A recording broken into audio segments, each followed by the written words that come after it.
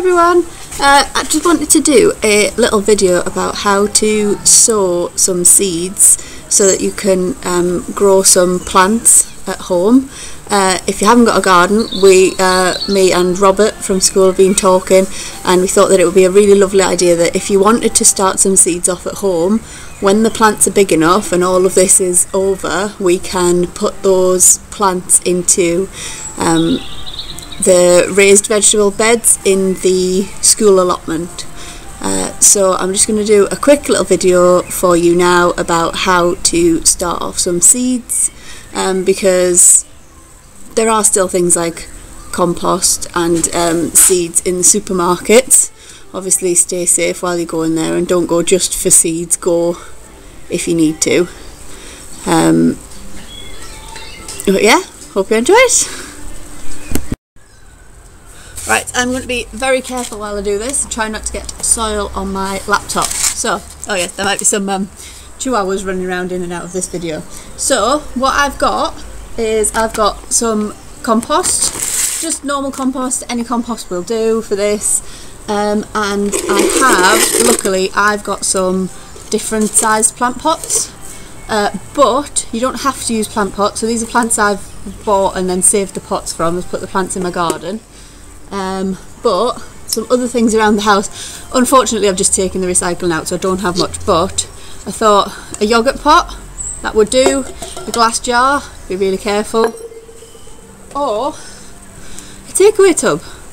That would be pretty good to start off some seeds in. Egg boxes and stuff like that would also be really good. And then I've also got some things so I can label what I have planted as well, what I've sown. Okay, so this is the tin that I keep all of my seeds in, but I also got some from Aldi this week. So they've got things like peas and vegetables at the moment, vegetable seeds, more vegetable seeds, different vegetables again. So they're all 99p each. But the other thing they do have, just bear with me, some of these as well. So these aren't seeds. This one for planting rhubarb is a bit of a root. So rhubarb grows from a root. So it's in a plastic bag there with a little bit of compost already. This one, these are onions, and they grow from, it's called a bulb, but it looks like a little tiny baby onion. You can see that? And the same, but a different kind of onion, white onions, instead of the brownish orangey ones. Okay, so what you need to do is decide what you want to plant. So I think, because luckily I've got a little cold frame to start things off in, I'm going to go for some tomatoes. Okay, so bear with me while I just get everything ready. Right, here we go. Oh, I'll move back a little bit more. You can tell I'm not this technology. Right, can you not go away please? Thank you.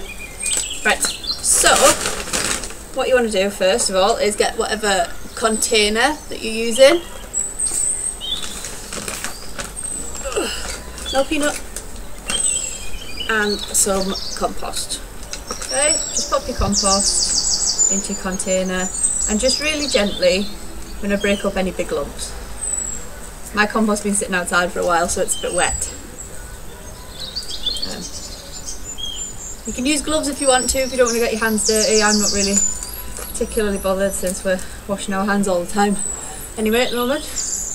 And just pat it down. It doesn't have to be mega flat, it doesn't have to be mega beautiful. There we go, just a container with some compost in it. Right, and then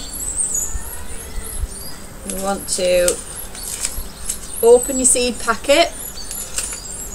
This is what I'm doing. So you're going to want to open your seed packet, and inside that there'll probably be another little packet like this. So get some scissors, or if you really carefully rip the top open, you can see how big your seeds are, how many you've got.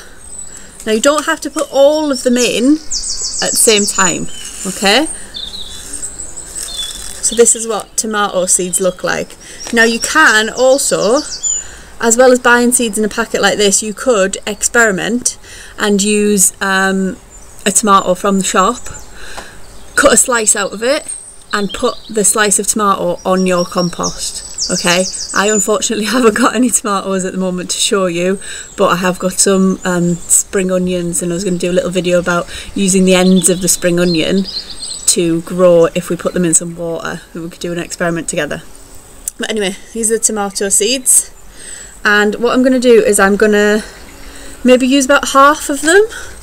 So I'm going to scoop some back into the packet really carefully. Obviously you could avoid this by not sprinkling them all onto your hand like I did. Right, we'll go back over here.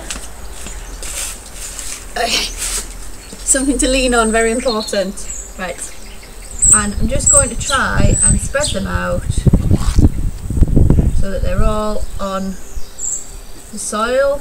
Got to be in contact with the soil. You don't actually even need that many, so I'm just spreading them out so they've got a little bit of room each to grow.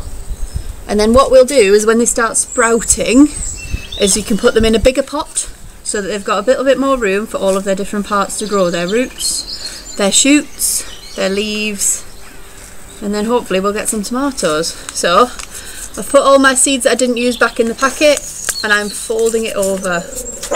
Okay.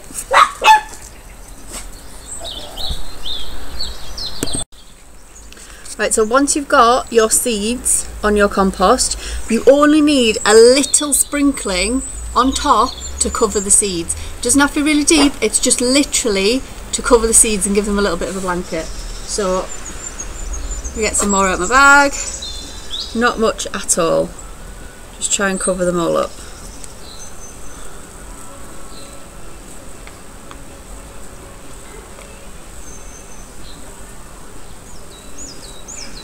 Like that. There we go.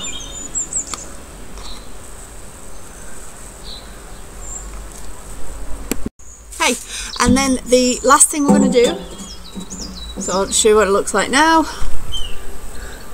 It's just looks like soil. Okay, but the seeds are in there, and I am going to put it in my cold frame because seeds need somewhere warm to grow. Now it's called a cold frame because it hasn't got all of the sides enclosed. Alright, so what it does is the sun shines through, it's plastic, the sun shines through the plastic, and as it goes through the plastic it warms up the air inside. So once I close the door, I've kind of got a little bit of it's almost like a greenhouse the way it works, but you could put them on a sunny windowsill. Fortunately my kitchen windowsill's already got plants living there, so I can't really do that, but I'm going to put them out here. We need to water them first though, so I'm going to tip you down there so you can see me watering them hopefully. Right there. Great, just got my watering can. I haven't filled it right up because I don't need to. Just going to wet it. Now, because this is a takeaway tub and it hasn't got any holes in the bottom like a plant pot, it shouldn't need much more watering at all than that, okay? So I'm going to put it on my shelf.